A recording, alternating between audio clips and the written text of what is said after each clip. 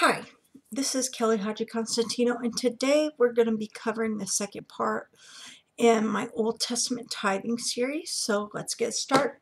2 Chronicles 31 verse 5 says, "And as soon as the commandment came abroad, the children of Israel brought in abundance the first fruits of corn, wine, and oil, and honey, and of all the increase of the field, and the tithe of all things brought they in abundantly." And verse 6 says, "And concerning the children of Israel and Judah that dwelt in the cities of Judah, they also brought in the tithe of oxen and sheep, and the tithe of holy things, which were consecrated unto the Lord their God, and laid them by heaps." Now, why did the Israelites give their tithe? The Israelites brought the tithe of all things to the Lord in abundance. This tithe was the first 10% of everything the Lord gave them. This tithe, along with the first fruits, was given to show how much God's people wanted to glorify the Lord. So, concerning God's people in Israel and Judah, the tithe of oxen, sheep, and holy things were brought in consecration to the Lord their God, laying them in heaps. This tithe was given in obedience to the Lord. The Israelites gave their tithe to obey God, to live a lifestyle of obedience. They obeyed God because they gave the tithe. They gave the tithe to bring glory to God as they obeyed Him. So Nehemiah 10:38 says, "And the priest, the son of Aaron, shall be with the Levites when the Levites take tithes, and the Levites shall bring up the tithe of the tithes unto the house of our God, to the chambers, into the treasure house." The Levites also took tithes when the priest was with them. The first 10% of the tithes was brought into the house of God, to the chambers and the treasure house, because it was holy and glorified God. The Levites brought this tithe in obedience to what commanded the Levites to perform on this earth. So the Levites had to tithe as well. And the Levites brought in every tithe that the Lord commanded them to give to Him. So that's the thing with the Levites, as they tithe. Then, now Nehemiah 13:12 states, "Then brought all Judah the tithe of the corn and the new wine and the oil unto the treasuries." So besides Israel and the Levites, Judah also brought in a tithe to God. Judah brought in the tithe of the corn, new wine, and oil unto the treasuries, because it belonged to the Lord God. This tithe was holy, and it was brought by Judah because the people in that land wanted to show how much honesty and cheerfulness they had before the Lord God. Tithing makes us become honest. It makes us become cheerful in the Lord.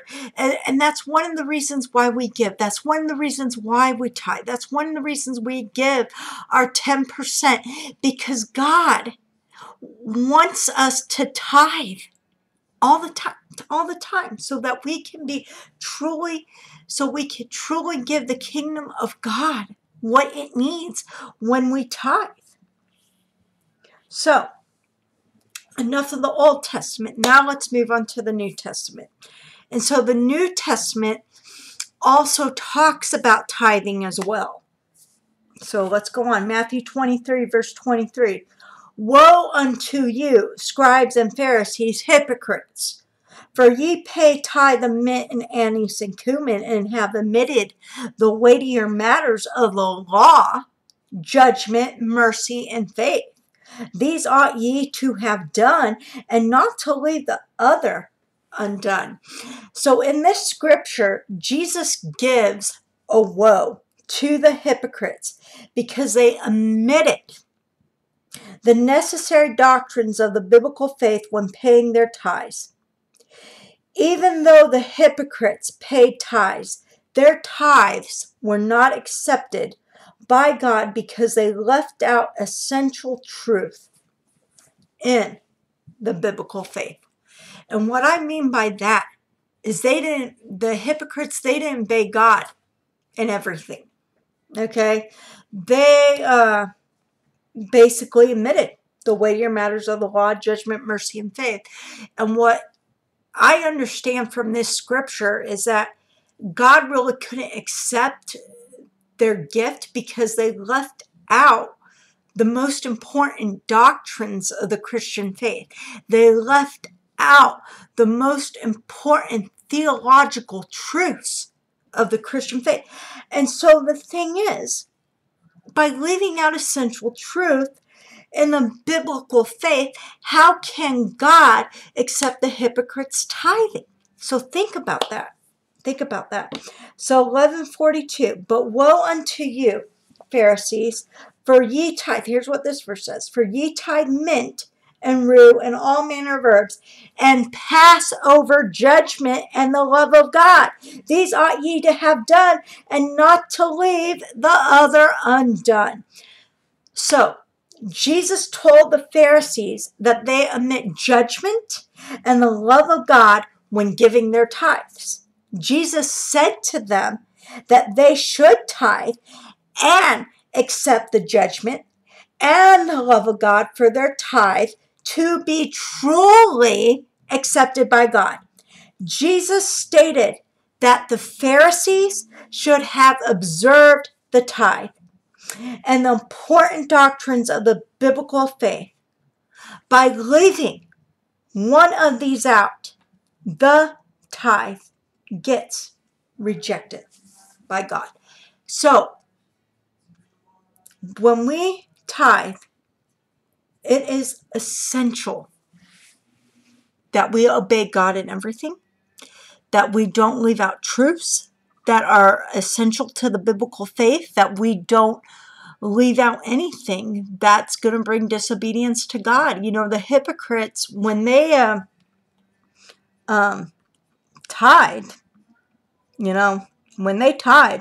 they didn't fully obey God. They didn't fully obey the scriptures. So when you leave one thing out in your life, just take this question of thought again. How can God accept a tithe if you're being disobedient in other areas, if you're sinning in other areas, if you're being unrighteous in other areas, if you're performing wicked deeds or evil things that should not have been wicked or evil? How can God accept your tithe? I think when you tithe, it's important that you tithe with a right heart and that you live in obedience to God. So I think tithing is a must. It's a must for any Christian. But when you become a Christian, God wants us to repent and live in a right relationship with Him. So when we have that relationship with God and Jesus, then we tithe, okay? So with that being said, I just kind of want to pray now that you would be a tither. So Heavenly Father, I pray for the people listening to this message. Fashion them and mold them into the tither, into the cheerful giver you want them to be, Lord. And may they grow in their relationship with God. May they pursue a heart after God as they grow in your relationship with you. May they cheerfully give into your kingdom so that it is fully funded. And I pray, Lord, that you would just bless these people who give. In the name of Jesus, amen.